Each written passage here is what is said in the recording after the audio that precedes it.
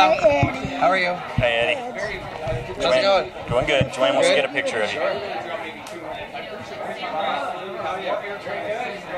Very sweaty. Yeah, I'm with you, Very buddy. sweaty. I was fan of Joanne. Us too. So congratulations on making it to the finals. Pretty close to the finals. Thank you. Yeah, that was not really what anybody was expecting, but it happened, right? Hey, good The for Cool you. Kids Alliance, and you get slammed from the beginning, and then you end up that close. That's like the worst possible way to start Survivor. You know what I mean? I don't even know how that happened. Like, Oh, come on, you don't know how it happened. You constructed it. I don't think I really constructed it. Once I rewatched it, I was like, oh my God, why do I say and do these things? You know what I mean? And at first it was fun to laugh at it, and I was like, why am I such an idiot? You know? And from then on out, it was me and Reynolds against the world. And that was going to be the case. We knew it the whole way through. You're a young man. Pretty girls would do that to you.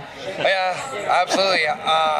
That's kind of to a fault, because I know you're playing a game for $1 million, but you're stuck on a beach with like some of the most beautiful girls I've ever seen in my life. Right. Like, how am I not supposed to look around? You know what I mean? So let's wind it back. How were you chosen to be on the show? I had applied for the show like a whole bunch of times, and I kept trying to get on. You're saying you were not recruited. No, I was not recruited. I was trying to get on. And then I kind of knew a few people that were on The Amazing Race. So I think they might have pushed the application through the door, and I did the rest from there. But I mean, it's just impossible. It's so hard to get on the show. I applied at least 5 or 6 times. Yeah. What did you do to prepare once you found out you finally got on? I was doing a lot of working out, trying to get as ready as I could. I was doing like Sudoku puzzles because I knew that was going to be definitely one of my downfalls there. And when you play with people like Cochran, you know what I mean, who's actually a hyper-intelligent individual, he kind of like makes you a little bit nervous about, hey, if we do a puzzle, he's going to be like spot on right away, you know? So I knew that was going to be tricky for me from the beginning, and it proved to be, obviously, this time too. Okay. Was there anything you wish had been shown about you that didn't get aired? They did not. My job was to be like the fun, dumb guy. You know what I mean? That was my edit. That's what I was supposed to be, and I think I did an awesome job of that. You nailed it. I did nail it. They don't. I was a little bit more aggressive, a little bit more thinking strategy-wise than was shown. I had a great thing going with Eric for a little bit that was never shown.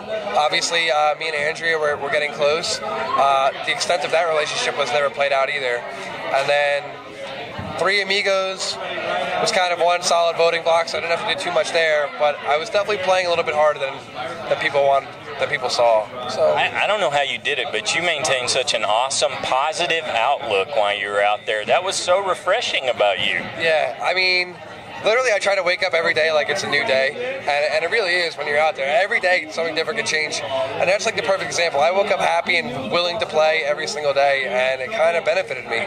All I had to do was try to deflect votes, and that's pretty much what I did the best that I could. Just try to deflect and get it off of me.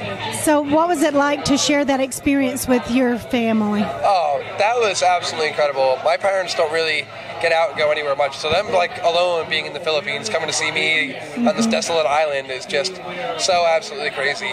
And what's very surreal is when you're out there, I haven't lived at home for like the last 5 years, so at my apartment, I don't think about what my parents are really doing. You know what I mean? It's never like a concern to me as to what's going on over there. And I talk to my parents all the time.